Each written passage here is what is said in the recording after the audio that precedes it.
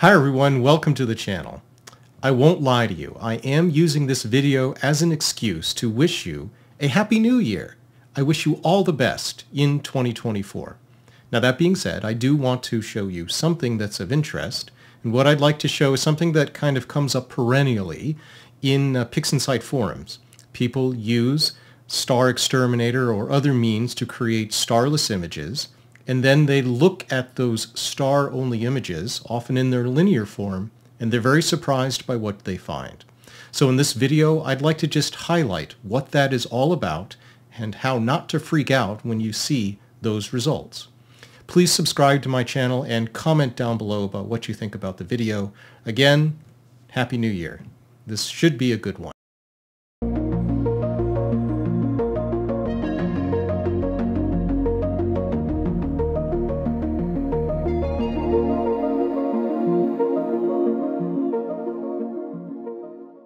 Now, ever since StarXTerminator became available, this issue of interpreting what extracted stars looks like and how to use them has been an issue.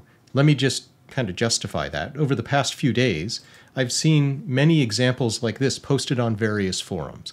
This particular one says, I have no idea what I'm doing. I'm in the process of learning how to take stars out. I run StarXTerminator and get this image that you see on the screen. Here's another one. This happens over and over. People post these images of these crazy looking extracted star fields. What's going on? Well, the cool thing about the understanding of what's going on really dives into much of an understanding of images, of the screen stretch, of what permanent stretches are all about. These topics, of course, I cover in great detail on my site at Atom Block Studios. There are many videos that talk about them, and it's a large kind of topic. It's not just a single thing that this is about. This is about multiple things in Pixinsight. So I'm going to summarize it here, though, very quickly. Here is an image. It's a color image of a beautiful field of dust and nebulosity. Now, the dust and nebulosity is not apparent in this image. So what do? Well, you remove the stars, and then, of course, you're going to manipulate the image as far as the nebulosity is concerned, making it brighter. And then you'll blend the stars back in some reasonable way that things look good. So what's the problem there? Well, no problem really. Here's how you go about doing it. Here is StarXTerminator. This image is the linear image. It is that point that I've finally created an RGB image. I've color corrected it and all of that. But that's all that's happened here. There is, although it's hard to see here, there's nebulosity actually filling this field. Every single part of this field has some dust in it. So we'll remove the stars by applying StarXTerminator in the normal way that you would. All right, and so here we have the result. I have an image that has stars. Again, this is a linear image. It's a color image, but it's a linear image. And I also have a linear image of the nebulosity that's in the field. Cool, right? Isn't that neat? This linear image, however, of the stars and the nebula is a very special display of this information. Because what we're looking at here is the automatic screen stretch that's being applied to this linear image. So the screen transfer function that we're looking at here, especially where I started with this image here, is just the AutoSTF. In fact, there's the AutoSTF. It's actually a little bit brighter. So I had adjusted this and then I had removed the stars. This image is also then the same stretch, the same automatic screen transfer function that was applied to the original image before we extracted the stars is being applied to this star field. Now you got to think about what that means, because this image now with just stars is very, very different than what the original image was. The original image has a background. And the key point to understand is the way that the automatic screen stretch function works with this process is that it calculates how to stretch the image based on the background. If you change the background, you'll change the resulting stretch. So it is certainly very possible that I can stretch the image like this, remove the stars, and have the stars look exactly the same as they did originally. That's because it understands that whatever that screen stretch was, it applies it to this image here. But here's the problem. If I do an automatic new screen stretch to this stars only image, what do I get? I turn it off, I get this. If I do a new stretch, I get this. And this new stretch looks bizarre, right? Actually, it doesn't look that bad. Some of the other images that I just showed you, they look even more bizarre. It depends on how noisy the image and how good the extraction of the stars is. But the most important point here is that the background is very nearly zero. It's probably zero in many, many places because all the background information exists in the other image. This is just supposed to be the stars. And if the screen transfer function is calculating how to stretch the image based on a background which is basically zero, it's going to affect it. In this case, it'll always overstretch. The darker the background, basically the greater the stretch, because the stretch on the screen is trying to show you the dimmest things in the picture. If the dimmest things are a value of 0, that's going to be basically maximally stretched, right? So what does this all mean? Well, what this means is there's now a workflow for the information that you want to take into account. Let me just take a step back here. And what I'm going to do is I'm going to take, remember our original stretch here? I'm just going to go ahead and apply it back to the star image here. Well, this doesn't look the same, right? Again, it's linear, but you have to understand that there really is no background in the star image. So what I need to do is, of course, I need to take this and bring it all the way back here. So that's 0. And now basically we have, a matching extraction of what the stars look like. So that's the idea behind the linear stretch here. And so in terms of a workflow, here's what I would suggest that people do. What you're going to want to do is when you extract your stars, you're going to have your starless image that looks like this. So that's the nebula. And then you're going to get this. And my suggestion is don't touch it. Or if you do touch it, just put it back to that auto-stretched version as I just demonstrated so that you have a starting point. Because that's basically what it looked like when you had extracted it at the same degree, the same level that the picture with the nebulosity, how it looked when it was auto-stretched.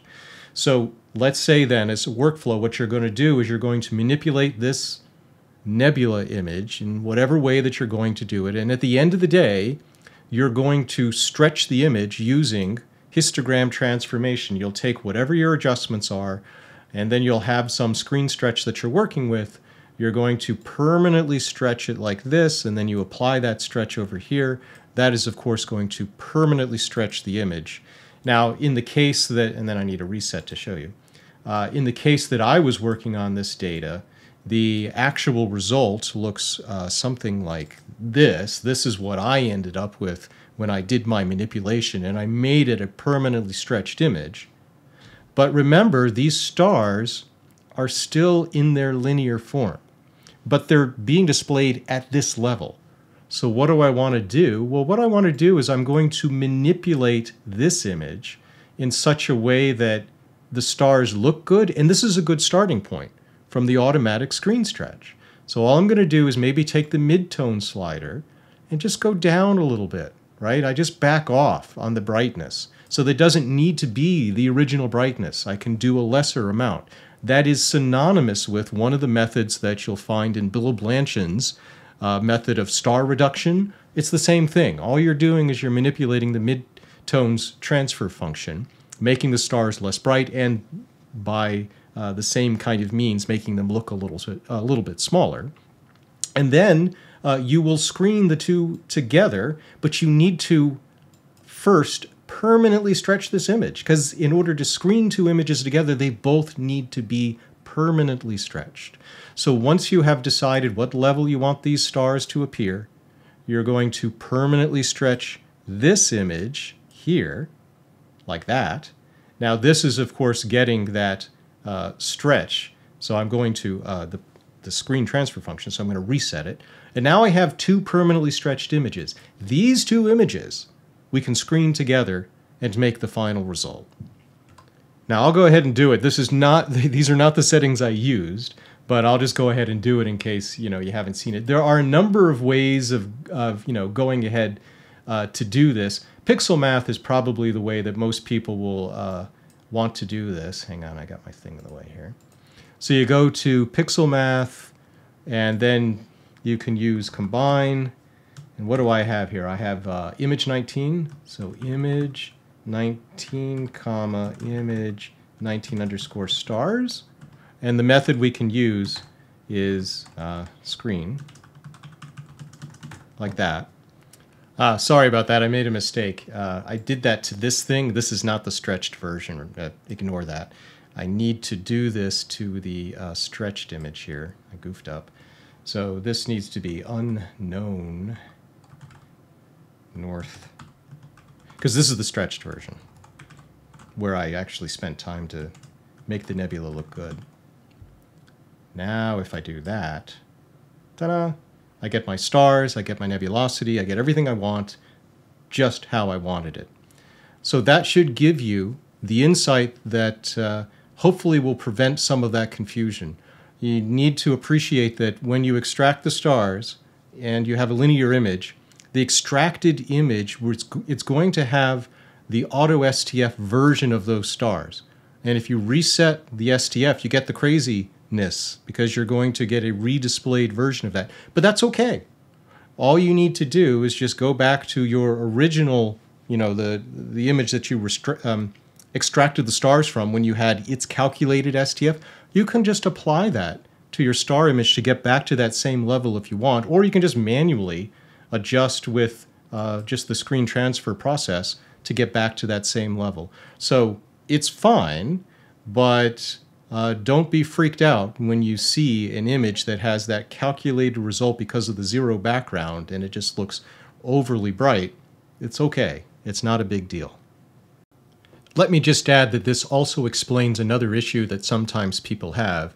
It is that they don't actually stretch the star image. So if I take a step back here and I do the combine, and let me take a step back here, do the combine, you'll get an image that looks like that. And people they don't understand why the stars look so small or they look so strange when blended in the image. It's because you're blending a linear version of those stars, which are basically just the brightest ones will be visible, with your highly, highly stretched image. So that explains the other error that often comes up when manipulating the stars and the starless image. Now, at the end of the day, this is what I actually ended up with in terms of the image.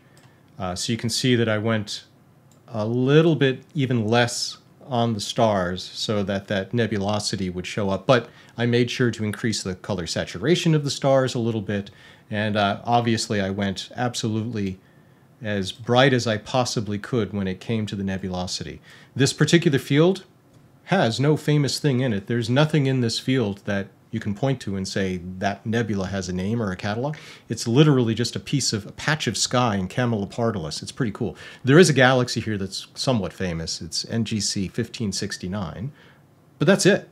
So by processing images in this way, very, very deep exposures of a dark sky shows lots of nebulosity in the background, and you do this processing of the nebula with the stars independently and then bring them together nicely, as I've demonstrated, you can get results that look like this. I would, of course, encourage you to consider my website as a good source of information for doing exactly this kind of thing. I show step by step, in every single exquisite detail, how to go about making these kinds of images. And I do have a couple of examples that are very, very similar to something like this. So find me at atomblockstudios.com, and I hope you enjoyed the video. Again, Happy New Year, and good luck.